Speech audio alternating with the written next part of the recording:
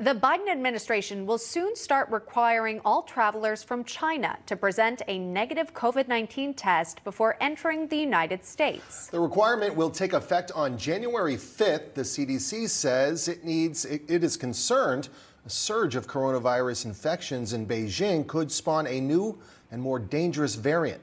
But this targeting of one country's travelers is a different approach by President Biden, who once described the 2020 China travel ban by former President Donald Trump as hysterical and xenophobic. Let's discuss now with Fred Fleitz, Vice Chairman of the America First Policy Institute Center for American Security. Fred, welcome. Thanks for coming on today. You know, from a health perspective, we know that you can test negative one day and be positive the very next, even within that window, that 48-hour time frame. So given the fact that the president has not been so willing to take on China in the past, what does this say that he's taking this move now? Emma, there's a lot of serious questions here. What you said is true, but given China's record of deception and lack of transparency, we can't be trusting COVID tests administered in China. That's why South Korea and Japan and Italy, they are testing Chinese travelers when they land. And that's what the United States should be doing.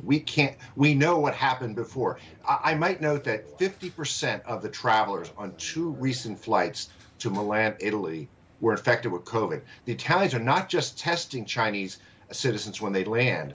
When they are tested positive, they're sequencing the virus for new strains. That's what the U.S. should be doing. That's a serious response. Fred, Vladimir Putin expects to be meeting with the president of China, Xi Jinping, early next year in Moscow. How much is Beijing looking at what's going on right now in Ukraine and as it strategizes what the future will be for Taiwan? You know, it's a complicated relationship. China wants to support Russia because it does not want to see the U.S. as the primary power. But Russia's worried.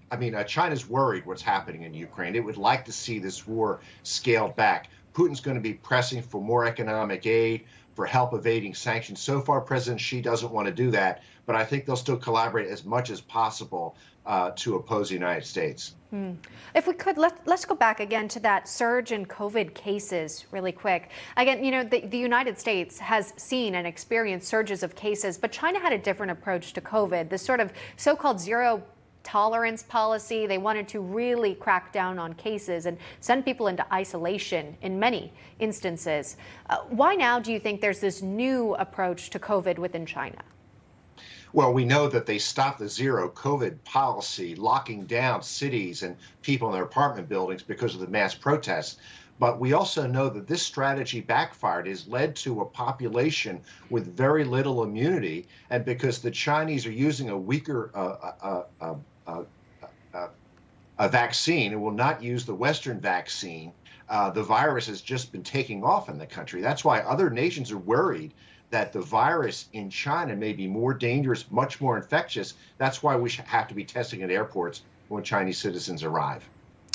Fred, the New York Times described China's response to the new requirements as muted and indirect. Why do you think they described it that way? Well, I think that the world is realizing that China didn't take a response that was effective.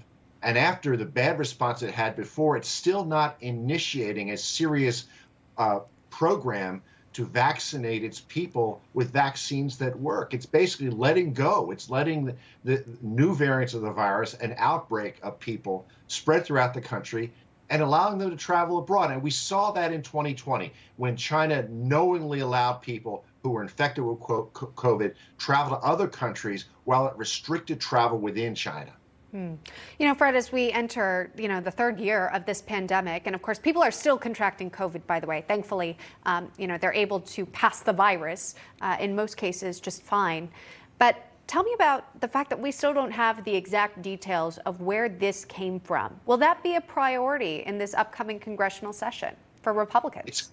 That's a great question. It's going to be a big priority for the new Republican House because the Biden administration has shown no interest in pressing China to cooperate on the origins of this virus. If we had this information, we could be better prepared for new variants of this virus and future deadly pandemics. China won't cooperate, and President Biden doesn't want to ask. All right. We're going to wait and see what happens. Hopefully we can get some answers and some clarity again so you could prevent a future pandemic from ever happening if there was a way to do so. Fred Fleitz, thanks for joining us. Appreciate your analysis.